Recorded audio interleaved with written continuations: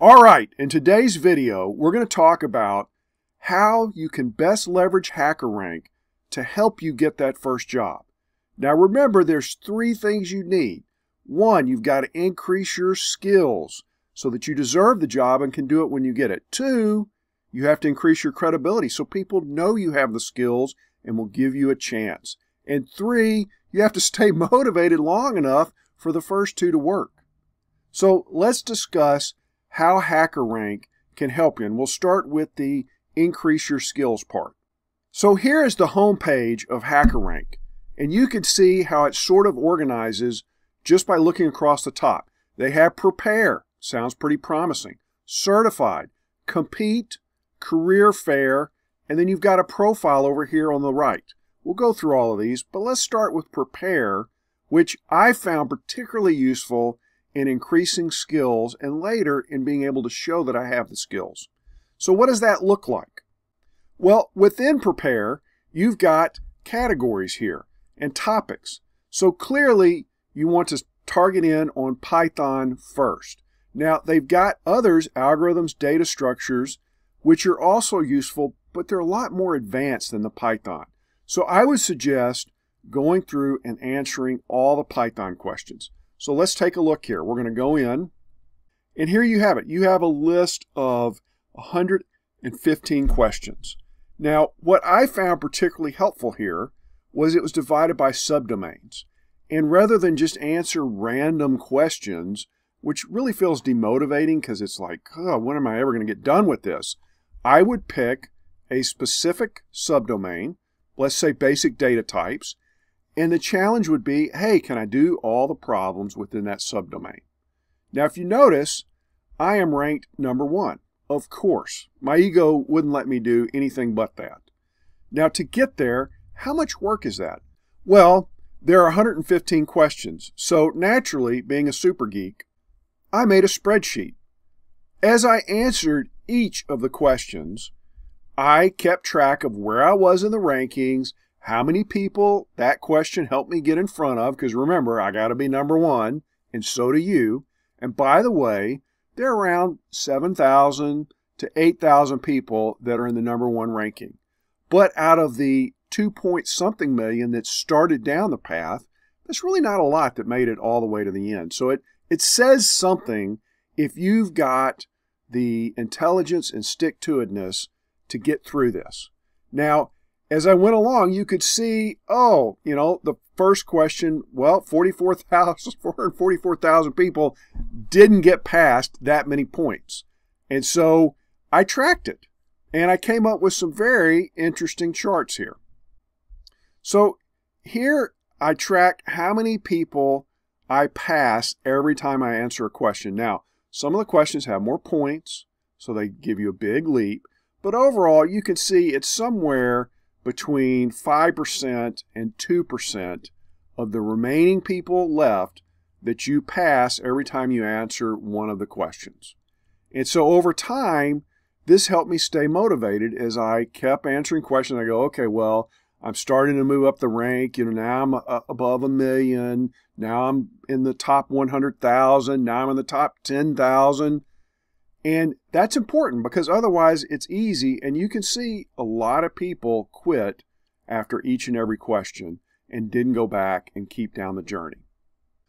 Okay, let's look at a specific question that I went ahead and answered here. So here you're trying to basically prove that you can do if statements to check on various conditions. You know, maybe it's between a range, or it's whether it's dividable by 2 or not, and then print out different conditions. So they, you know, tell you what you need to do. They give you some sample input and tell you what the output should be.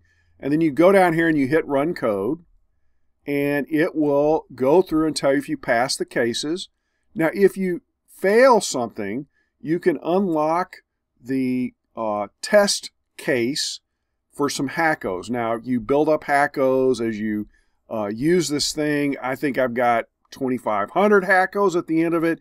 As long as you're not trying to get every test case and you're answering things successful, there really isn't a problem when you do run into something that you don't know how to do.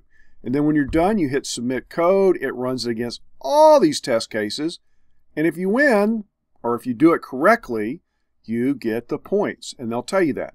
Now, let me give you one hint right here. Do not leave a question if you don't get all the points right. If you do, you will never be able to get to the #1 ranking, and if you forget which question it was, it's horrible. You have to go back and try to go, okay, did I get all the points on this question, this question? There are 115 of them. So if you do leave, write down which question it is so you can go back if your intention, which I say you should, is to get to the #1 ranking. So that's my one tip, because you cannot rank #1 if you don't get all the points. And sometimes you don't get all the points if you solve something inefficiently and it times out or it runs too slow. They'll go, oh, that's 15 out of 20 points. Not good enough. Go back, do some studying, figure out how to do it. Now, how long did this take me? Well, I did it over the course of about a week, and it took me 17 hours, and that was about almost 9 minutes a question. So start, tracking your time. I mean, you're probably going to take a little bit longer. You don't have 20 years of experience of programming. That's okay. But then it helps you set realistic expectations of the amount of time you're going to have to put into it. Okay, that's how HackerRank can help you practice and increase your skills. Now let's move on to how does it increase your credibility? So currently, you can get certified. Now, previously, I had gotten certified in 3 levels of SQL, which I know SQL like the back of my hand, so that was not any big deal. And then also in Ruby. Now, here, I just did my Python basic certificate. So, easy to pass. If you did all the questions, you will have no problem with this. They give you 120 minutes. I think it took me maybe 15. Maybe it takes you the whole time. It doesn't matter. It's 2 questions that if you are familiar with classes and how Python works, it shouldn't be a problem to pass this. And that gives you something concrete that you can show. Plus, you can show off your ratings. So if I go back over to Python in there, well, I'm #1. Now, the thing I don't like about HackerRank is that if you go to your profile page, you see the badges. Okay, cool. You can see that, yes, I'm a gold star in Python. So that shows that I've done quite a bit of work. You can see your certificates, which there the Ruby showed up. I don't know why I didn't show in the other one. Here's the Python. You do not see your ranking. I think this is a mistake. However, you can screenshot it and put it on your resume. And it, depending on how many things you have there, this can create part of your credibility so that people will take you serious and know that you mean business. So fill out all the stuff over here so that if recruiters start looking for you through HackerRank, which I haven't had anyone reach out to me yet, but I would use it more as social proof as when I'm reaching out to people and applying for jobs. Now, what's the other way? You can go in these competitions. Now, some of them are very specific, like female college students, college students. Some of them, like the ServiceNow one, is open to everyone that lives in the Americas. So you can only do it if you're in North America or South America. Project Euler, it's available to everyone. I haven't tried any of these yet. I might do the ServiceNow one just to see what it's like, just to see how it works, and I'll make another video about it. The same with Project Euler. Since it's open full time, I'm going to give it a try, see what it's like.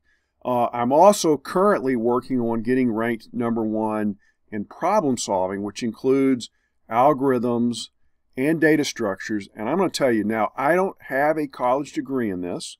Probably most of you don't. So I'm finding this material a lot more challenging, which is why I would suggest starting with Python first to get your feet wet and build some initial credibility and momentum. Now, how does HackerRank help you stay motivated? Well, I would say the fact that you earn badges along the way, it helps some because you're at least seeing some visible progress. Leaderboard, I found very motivating. There is no way I could stop while I was ranked, number 560,000. Like my ego just won't let me do that. And hopefully, you've got some of that fight in you and you're going to fight forward till you get to the #1 spot, just like I did. Now, the other thing that I found motivating was the fact that you could do subdomains. So, if it's 115 questions and you're slogging it through, that's too many, very demotivating. But just going, I'm going to do everything in strings, or I'm going to do everything in math. Plus, it kind of helps you learn where your weaknesses might be. Like, I actually picked up a lot in regex, which is a huge subject. And every time I study it, I learn new techniques and things that I can use there to make it more useful for me in my everyday projects. So that's it. That's how you can use HackerRank starting today. It's free. It's simple to use, and it's a no-brainer to get started. And as long as you stay motivated, you can get all the way through and then use it to show people that you know what you're doing. Hope you liked it. Hope you learned something. Smash that like button so I can help more people. Subscribe if you hadn't, and I will see you in the next video.